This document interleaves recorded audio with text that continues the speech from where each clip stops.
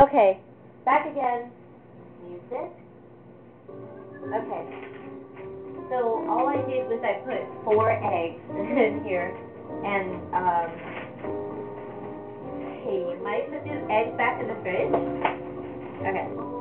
Preheat oven to 375. I forgot to say that. 375. Oh, Mikaela, you can do this. Here. Okay. We're getting crowded in here. Put a little tiny bit of oil in this. Underneath there. Tiny bit. And take this brush. Tiny bit. I mean, sometimes when you say tiny bit, you're going to brush the crust with it. You're going to, boom. And then, wait, before you do that, let me just prick this thing. You got to make air holes in your pie crust. Prick this thing in the hole. I did.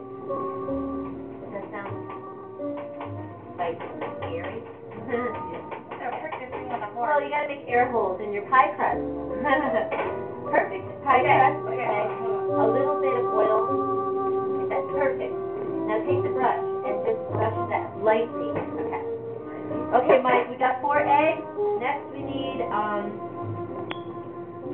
1 cup of light corn syrup, which we have over here. 1 cup of light corn syrup.